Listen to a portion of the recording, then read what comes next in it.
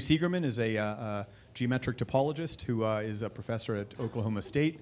And he's become, one of the great proponents of mathematical art, and he has a book to prove it. Came out this year, Visualizing Mathematics with 3D Printing. He's given some wonderful presentations at PCMI in past years, and as you all know, he's been leading a 3D printing workshop in this non-Euclidean virtual reality demo on the past few evenings, and he'll do one more 3D printing workshop this evening. Thank you very much, Henry, for coming to talk to us. All right, thanks, Rafe. And thanks all for coming. So I'm going to give, so this is a talk sort of in two parts. And I should say, in terms of the level, this does occasionally go into some sort of higher level mathematics with geometric topology, but it will pass very quickly. And there's lots of different things and lots of pictures, so stick around. So the first part of this talk is about the question of, a specific question of how do you visualize a particular kind of mathematical thing. In particular, it's how do you visualize topological objects? How do you tell a computer to make a model of something topological? And of course, the problem is that topology doesn't have precise geometry. It's floppy, but you need very precise geometry to give to the 3D printer. And then the second half of the talk will sort of devolve into here are some interesting projects and the sort of mathematics that went into it. OK, so let's get started. Sort of how do you 3D print things? So there's a very common problem that comes up whenever you're trying to print something mathematical. In this case, this is supposed to be a knot.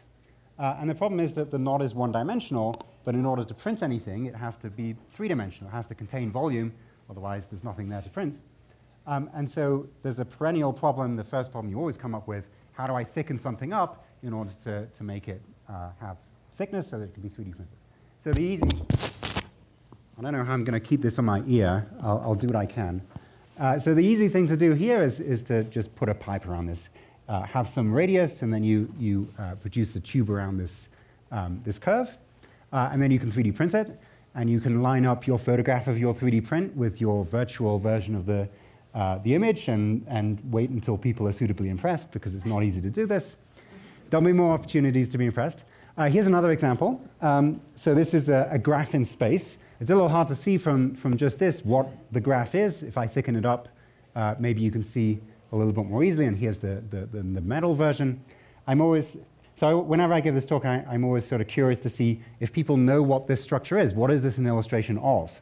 This is less commonly known to mathematicians, but maybe more commonly known to chemists. Any guesses of what this is? Ice? That's very close. It's not ice. Salt? It's actually the molecular structure of diamond. So you've got your 4 carbon atoms, and they have their connections out to their 4 neighbors. OK, so great. Moving from one-dimensional objects to two-dimensional objects, here's a hyperbolic paraboloid. And you might think, OK, well, you should just thicken in exactly the same way. You just thicken up, sort of moving in the normal direction to make a thickened surface. I actually prefer to do something like this instead, so to put holes in it. And so there's maybe 3 reasons for this. First of all, it's cheaper. You're using less material, and it'll print quicker. Second, it sort of lets you see through, right? There's a sort of transparency to this. It's not just a blank, flat surface you can't see through. And third, it lets you show something about the surface. In this case, it's showing the slices going in the XZ plane or the YZ plane. It's showing the contours that you see. And there's the 3D printed version. So the Swinburne Institute of Technology in Melbourne, Australia, had a whole bunch of money left over at the end of the financial year. And so they had me design these quadric surfaces, these large quadric surfaces, for use in their multivariable calculus classes. You'll see next to them, there's these much smaller versions, which are equally useful for teaching, but much cheaper. So I actually use these models of quadric surfaces when I'm teaching multivariable calculus. And so here's this hyperbolic paraboloid. If you give a student z equals x squared minus y squared and ask them to draw the graph of this is a difficult problem. And so this really helps sort of see or visualize, how do the contours, as you slice through at different z values, give you the surface. OK, so far I've been talking mostly about algebraically defined objects. There's some equation that determines the curve or the surface. And so, as I said before at the start, there's this problem when you've got a topological object. For example, the knot at the very start, you have to choose some geometry. So how do you choose that? Well, OK, maybe you don't have to choose the geometry. You can print something that's flexible, and then you don't have to worry about what the geometry is going to be. The 3D print somehow has the topological a choice inside of it. But ignoring this possibility, what do you do? And so, so there's maybe 3 or 4 different strategies for how do you actually get some shape? How do you generate geometry? So, and I'll show some examples of these different strategies. So the manual strategy, whatever you've got available, whatever design software you have, you use that somehow with the user interface to build something. And you're not worrying too much about the precise geometry, you're just building something. Or, I mean, it's the same sort of thing if you're drawing, if you want a picture of a 2-dimensional picture, let alone a 3-dimensional object. If you want to draw some diagram on the board, that's sort of the manual strategy. But it's the same sort of thing. Maybe you've got, instead of just trying to draw your knot freehand, maybe you generate in some 2-dimensional computer program some parametric or implicit description of the object that you're building. So both 3D and 2D. So OK, so first, just the manual strategy. Second, you have some parametric or implicit description of the shape. Or third, you have some iterative method that converges to some shape that's trying to optimize some value. So I'll show some examples of these. These are 3 trefoil knots that were generated using these 3 different strategies. So here's the first one. So this is cubic trefoil knot pendant by somebody called Vertigo Polka. So I put this in the manual category because this is a simple enough shape that you could just build it inside of your 3D software. But this has a lot of mathematical interest nonetheless. So one of the things that knot theorists sometimes think about is stick number of a knot. So how many straight line segments do you need in order to generate a version of that knot? And this is a little bit more restrictive still. Straight line segments, but this time the straight lines have to be along the x, y, or z axes. And I believe this is the minimal number of sticks you need in order to make this trefoil.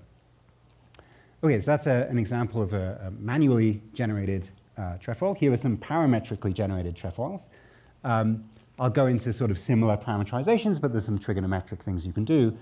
You can imagine to generate these sort of looping curves. And then I'm going to show you a couple of examples of different trefoils that are generated by iterative methods. So this trefoil is from a program called Knotplot by Robert Sharayan. And what's really going on underneath this shape here is that there are a bunch of points that are connected by sticks. And I believe these sticks are fixed length, but the points, you sort of imagine they have electric charges on them. And so they're trying to get away from their neighbors. And so what happens here is you start with some shape of this. I don't actually know what shape it starts with. And then it sort of tries to relax down to minimize the amount of energy that it's got and try and get the electrons to be as far apart from each other as possible. Here's a different strategy for making a shape, in this case, the trefoil. This is a minimal rope length trefoil by Jason Cantarella and various collaborators at University of Georgia. So again, where did this shape come from? So I'll show you another picture that sort of made me easier to understand, which is this one. So the difference between these two is just that one has half the radius of the tube of the other. So this is a trefoil knot that's been pulled tightly as possible. So again, you start with some shape of the trefoil, and then you gradually, using some computer simulation, you reduce the length of the rope as much as you can without letting it crash into itself. And then this is just with half the radius that lets you see more easily what the shape is. So there's a subfield of well, this kind of geometric topology where people try and prove, the minimal rope length versions of various knots and links, and it's very difficult to prove, precise results about. This is, simulation, so they guess that the optimal is close to this, but there's no proof of these sorts of things. Okay, and I would be remiss if I didn't mention Laura Tallman is at James Madison University. These are results from, I think this was a summer research program she had with a small class.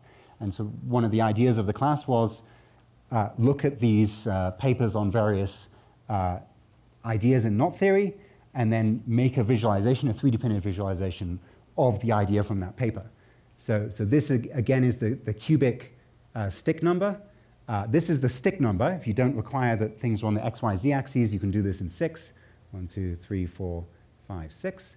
And then there's various other versions of trefoils here. I think this may be the minimal rope length trefoil.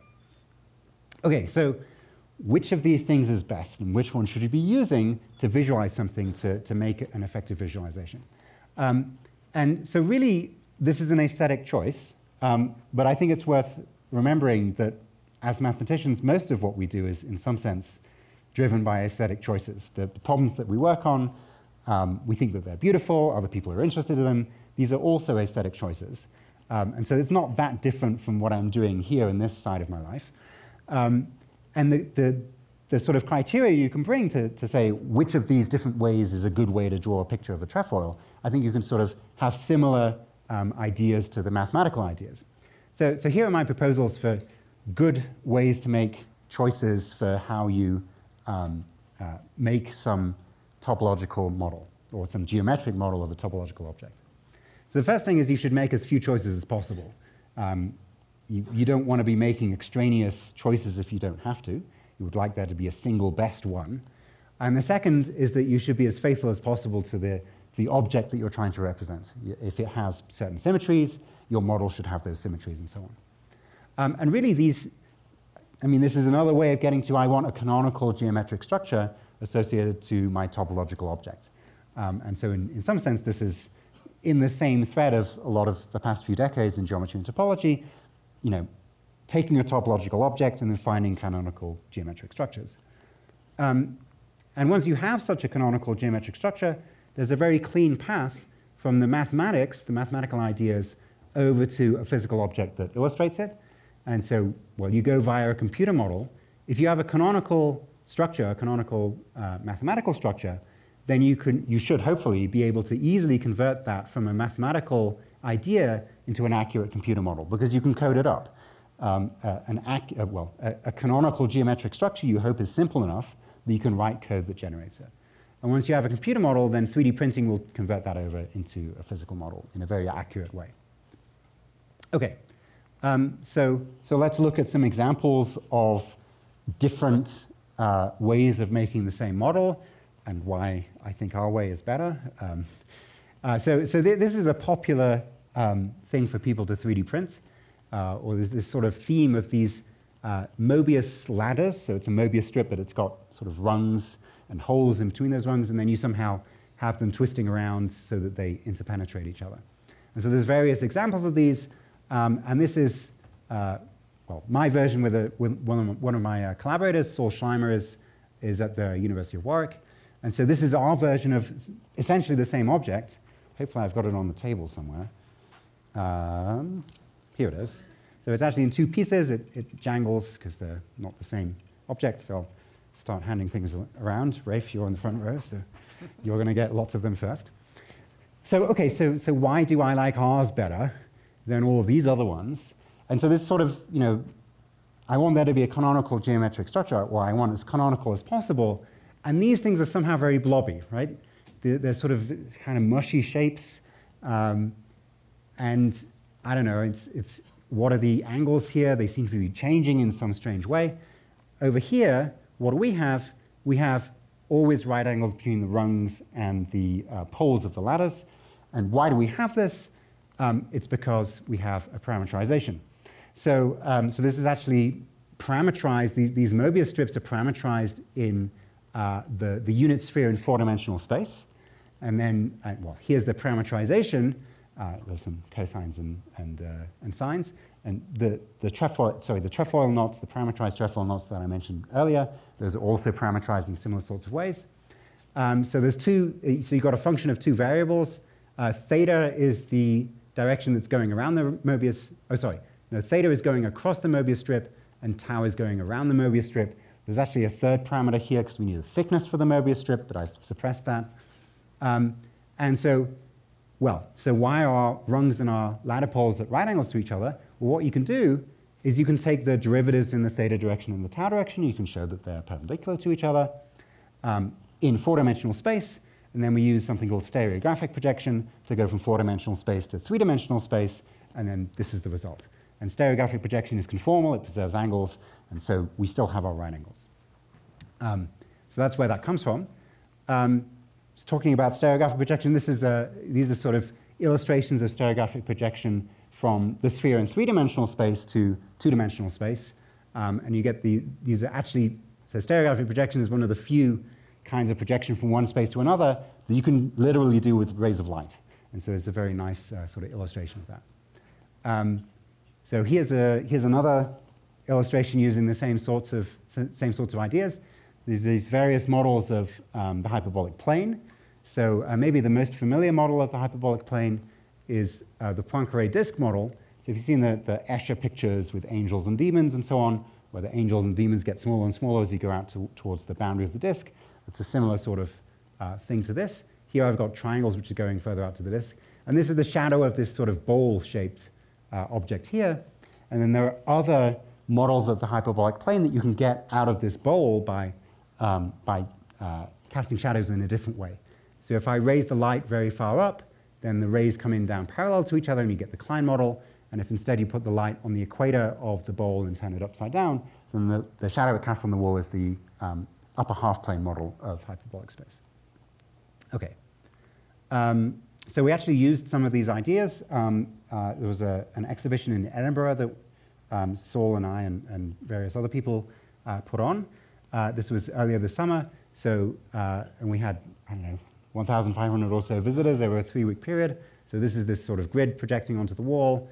This was a globe being stereographically projected onto the wall. And you could rotate the globe around to any orientation you wanted and put your favorite country in the middle of the stereographic projection.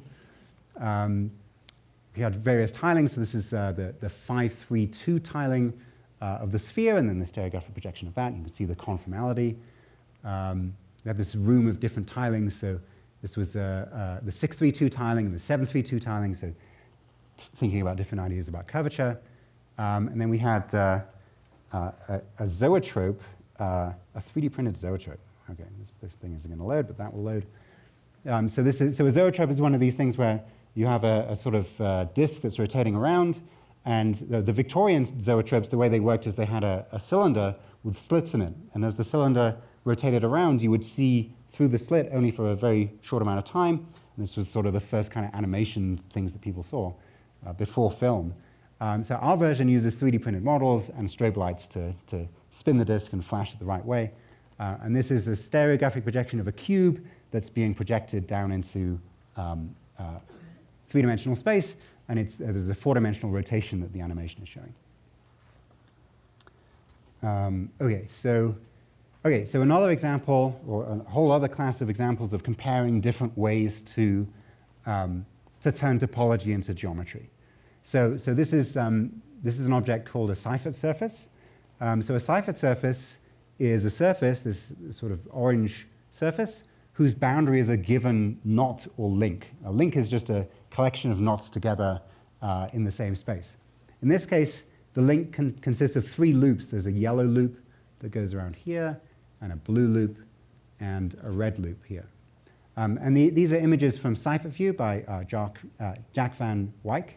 And so he starts with this, well, this is a parametric way of drawing this surface, but it's not a very pretty one, but it is parametric. And so what is this? So if you imagine sort of rotating around this cylinder, there's a braid going on. So you've got 3 strands, a red strand, a yellow strand, and a blue strand. And then as we rotate around here, the red strand is doing nothing, and the yellow strand and the blue strand are switching over. And you carry on, and then you produce this surface that goes through them. And then he follows an iterative process, the same sort of thing as for the trefoil knots that I showed before, that kind of smooth this out. It's reducing some sort of energy and making something that looks like a nicer surface. So in comparison, this is joint work with Saul Schleimer. This is our version of the same surface. And I won't go into too much detail about where this comes from. I'll just sort of mention, well, so we have a parametrization there's a sort of implicit description of what this surface is that's easier to understand. So this comes via these Milnor fibers. So, okay, so what's going on? So really this thing lives in four-dimensional space again. But I'm going to think of four-dimensional space as having two complex dimensions, which are given by W and Z. And it turns out if you work out what are the solutions to this equation here, W cubed plus Z cubed, well, so the first thing to notice is that if you have a solution to this and you scale W and Z by the same number, you have another solution. And so this sort of has a cone-like structure as it's sort of projecting into the center. So let's chop it off along a sphere, in this case the sphere in four-dimensional space, and then stereographically project down to three-dimensional space and you get something. And it turns out what you actually get are three circles. It's the same three circles as in here, at least topologically. And so this thing is some equation for a circle, for three circles. It turns out, okay, so this thing here is the equation of a surface.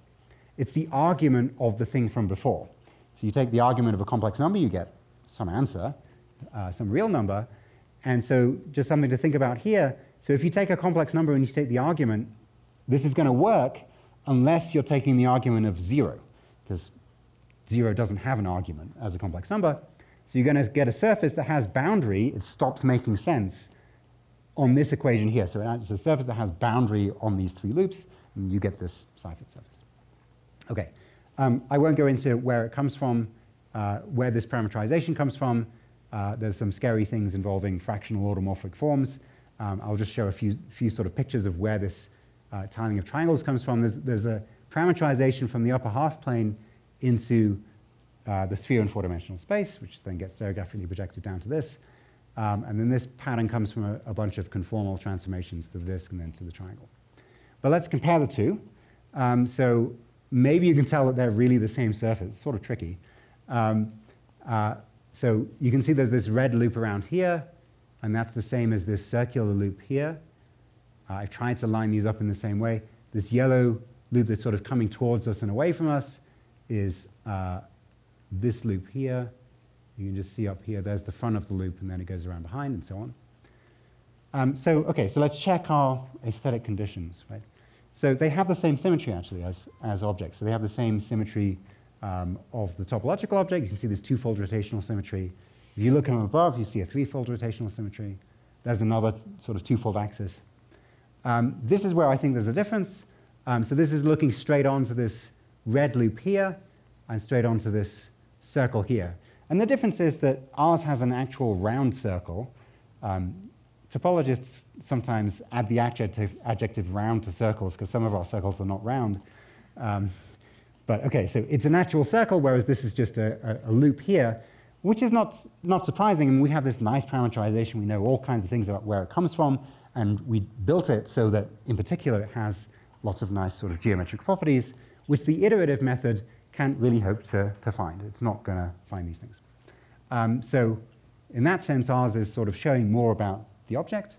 On the other hand, the problem with our method is that it only works for torus knots and links. So these are knots and links you can put on the surface of a torus, whereas this iterative method can work with anything. So here's an example. This is the Borromean rings, not the same as the link that I was showing before. Borromean rings are these famous sets of rings where no two of them are linked, but if you cut one of them, the other two fall apart. So somehow a symbol of unity. So this is, again, this image from Seifert view. So this was turned into a mesh and then a 3D print by Bathsheba Grossman, who's one of the real pioneers in 3D printed mathematical artwork. And again, getting this beautiful shape, we wouldn't have been able to do because the Borromean rings are not a torus link, and so our techniques don't work. We don't have enough math to do it. Whereas the iterative method doesn't care, it just gets on with it.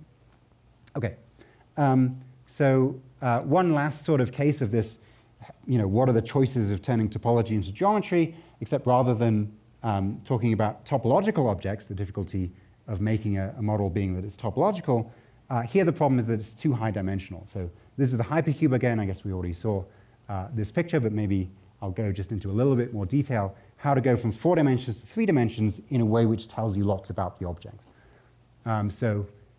So what do we do? So just in a little bit more detail, because I went through pretty quickly earlier on.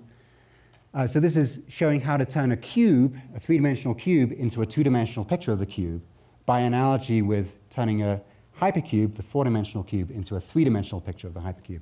So what do we do? So this is a cube inside of a sphere, and we radially project this outwards onto the boundary of the sphere, and then we stereographically project from that down to the plane. And this is a very nice model of the boundary of the cube. In particular, it's nice because it's a one-to-one map, right?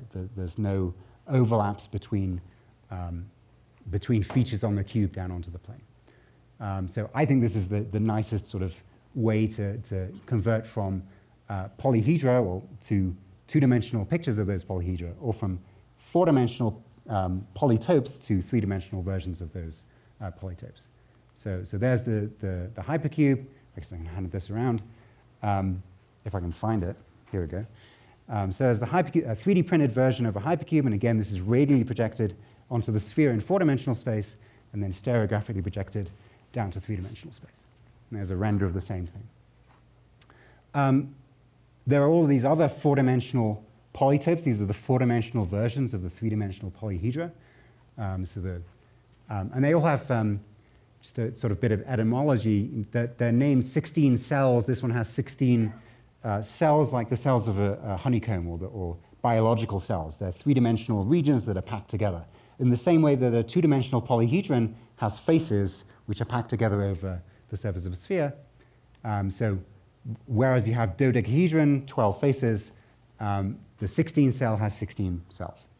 And these various very strange four-dimensional objects.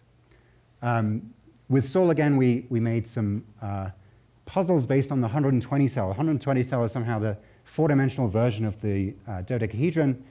So just to demonstrate one of these things, there are these various chains of dodecahedra inside of the boundary of this four-dimensional polytope. And this is sort of, well, let's see. So this is a picture of some of the cells of that dodecahedron. And there's a sort of interesting way that they pack together. So I'll hand this around as well. And by taking various chains of those cells, well, you can make a puzzle. So this is not a finished sculpture. This is a puzzle that comes apart into lots of different pieces like this. And then you can try and put it back together again. The mathematics behind this, the 120 cell has a sort of combinatorial version of something from algebraic topology called the Hopf vibration that more or less makes these puzzles work. Anyway, there we go. OK, so more sort of visualization of four-dimensional things, getting them down into 3 dimensions, more fun than a hypercube of monkeys. This is showing a particular kind of symmetry in 4-dimensional space that doesn't really exist in 3-dimensional space. So there are sort of these chains of monkeys that are sort of looping around each other and connected in various ways. There's actually one monkey here for each cube of the hypercube. But this doesn't have the same amount of symmetry as the hypercube because the monkey has less symmetry. So here we go. So here's a monkey inside of one cube of the hypercube. And then he's got 6 neighbors in the 6 neighboring cubes. And you can see there's this sort of, if I go from this central monkey to this one over here, there's sort of a left-handed twist. So this kind of twist motion is a symmetry that's possible in 4-dimensional space because there are 2 planes that you can rotate around simultaneously. And that's not possible in 3-dimensional space. So you sort of get extra symmetries, and you can see them using these. So there's the more fun than a hypercube of monkeys. You can do the same sort of thing with the 24 cell, showing a different kind of symmetry of the 4-dimensional space. And you can do the same thing with the 120 cell. There's sort of 120 monkeys that are kind of twisting around each other. I would show you the interactive computer animation that goes along with this, but my Wi-Fi isn't working, so I can't. But you can look it up for yourself, monkeys.hypernorm.com. OK, so now we're well and truly moving away from topological things to here are some interesting projects. So this is a sort of mechanical question. This is, again, joint work with Saul Schleimer. This one I did load up. Did I load this up? No, I did not. OK. So I'll just have to show you what this is. So there are 3 different rings here going around like this. And here it is. Here are these 3 different rings. and you can rotate all of them together. The three of them can rotate together, but you cannot rotate just one on its own. So it's sort of like gears that are meshed into each other, except that they're actually linked with each other. And then there's this extra axle you can put it on that makes it easier to make it go. There we go. So if you just, oops, that's not what it's supposed to do. There we go. If you just sort of hold it vertically and let it run down, then you can see the three rings running against each other. So I'll hand this around so you can take a look. So where did this come from? Here's one story for where this came from. Once you start seeing this motif in graphic design, you can't stop seeing it. So I grew up in Manchester, and this was a bus sign advertisement for, there was some sort of 3 different transportation systems that were going to come together and make the city work wonderfully. But of course, nothing can move here. When this is rotating this way, this has to be rotating this way because they're meshed, and then what way is this supposed to go? And this one over here, the teachers and the students and the parents come together and nothing happens. So 3 pairwise meshing gears are usually frozen, so there's a challenge. Can you find a triple of pairwise meshing gears that moves? And so this thing is some sort of answer to this question. So how do we design this? So there's a lot of different sort of areas of mathematics that are involved here. And we started out with, sorry, this is another inspiration before I go on to the how do we do this. So there's a couple of similar sorts of objects. This is a sculpture called Umbilic Rolling Link by Hellam and Ferguson. So there are these 2 parts, and they sort of twist into each other. So if you rotate this one around, the other one is forced to rotate, I think, at 1/3 of the speed. So there's this sort of gearing into each other.